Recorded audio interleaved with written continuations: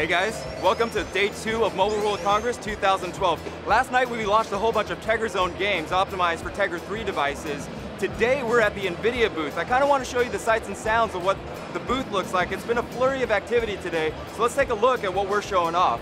Behind me you'll see Sega Sonic 4 Episode 2 playing on the big screen over here. We're playing via the Tegra 3 tablets below. Those are ASUS Transformer Primes, and we're playing with Bluetooth controllers wirelessly on the TV.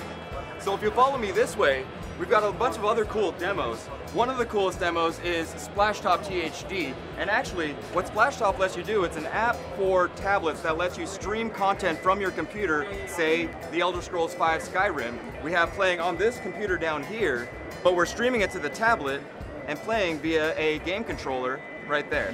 If you'll follow me this way, we have another demo. That's Grand Theft Auto 3. That's the full version of the game playing on the Tegra 3 tablet right here. Again, an ASUS Transformer Prime, streaming on the big screen and full interactive 3D environments.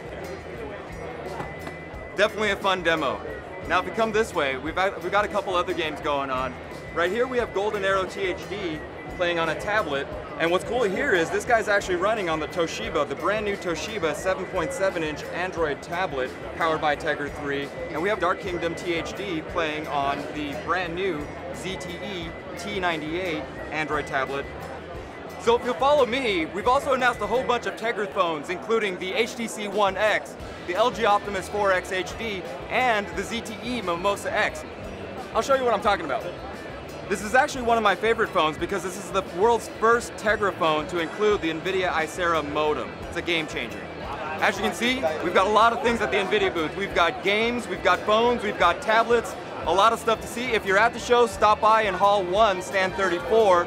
If you're at home, you can follow us on Twitter at NVIDIA or keep tabs on us through Facebook, facebook.com/NVIDIA. Check out the social media newsroom to get the latest updates from Mobile World Congress 2012.